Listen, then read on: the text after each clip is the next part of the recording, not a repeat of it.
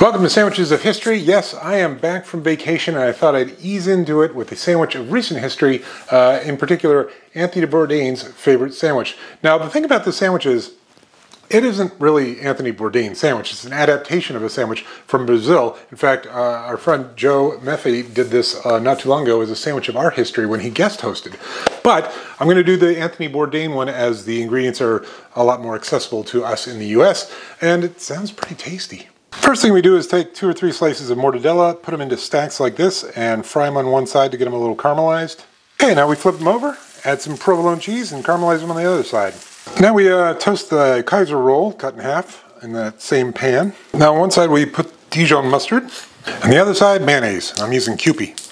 Now we just add our little bundles of meat and cheese. Yeah, I think I know how this is going to go, but hey, let's give this Anthony Bourdain's favorite sandwich a go. Getting a lot of fattiness from, of course, the mortadella and the provolone and the mayonnaise, but a nice little sharpness of the Dijon mustard is cutting through that. This is delicious, but I do want to plus it up a little bit. I'm going to add a little Calabrian chili paste. Okay, let's give this Anthony Bourdain's favorite sandwich plussed up with a little Calabrian chili paste a go. That actually is delicious with the Dijon and the meat and the cheese. Gives a nice spicy kick, but also brings some flavor to the party. Okay, so the original Anthony Bourdain's favorite sandwich was tasty. It was quite simple in the number of ingredients, but it was very flavorful. I'm going to give that probably about a 9.